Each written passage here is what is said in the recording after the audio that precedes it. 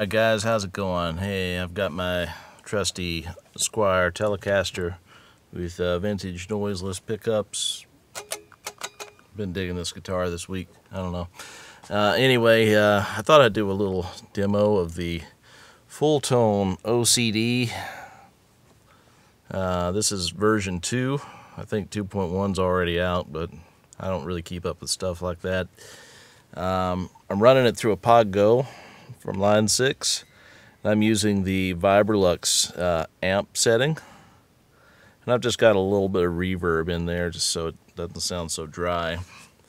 And I'm going to mute the mic, and yeah, you're going to hear my clean signal. And then I'm going to activate the OCD, and then I'm going to twiddle around with the knobs for a couple minutes, and then we'll call it a day. Cool. All right, here we go.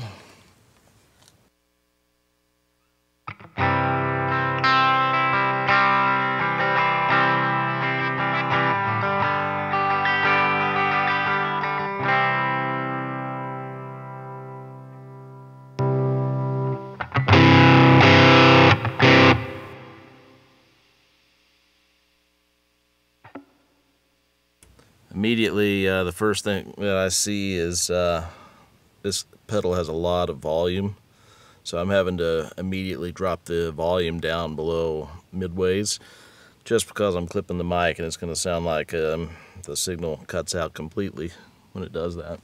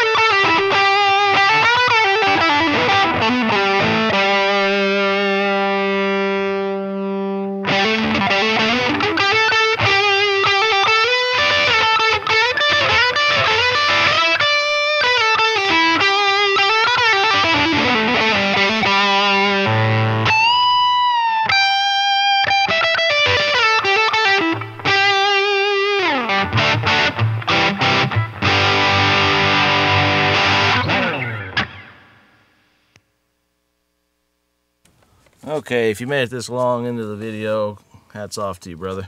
I love this pedal. It's sort of like a mid-pushed overdrive, I guess. I've heard it called Marshall in a box. I don't know. I know when you flip the HP, I think that means hard clip, or I don't know. Maybe it's high performance and low performance, or maybe it's high pass and low pass. I don't really know. I haven't really studied this pedal. I know there's a bypass switch inside for buffered bypassing that I didn't get into. But if you're looking for a good overdrive sound that gets into the blues rock easily, I mean easily, come on man, this is right up your alley. This is probably, I believe this is Fulltone's most popular pedal. Yeah, with good reason. I mean, it's just a crazy good tone. And I know there was a lot of controversy in 2020 with Mike Fuller, and some comments about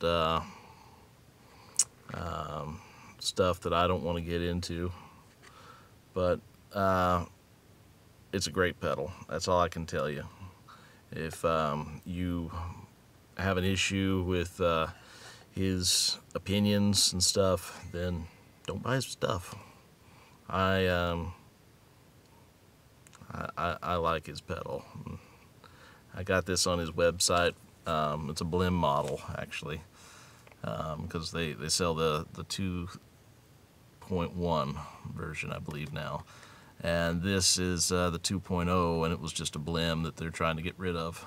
And got it for 79 bucks shipped.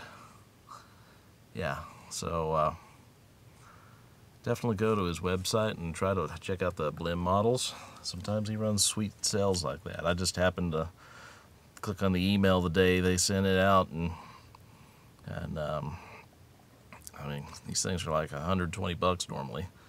This was $79, no shipping or taxes after, just flat $79. So I mean, come on, you can't beat a deal like that, especially in today's times.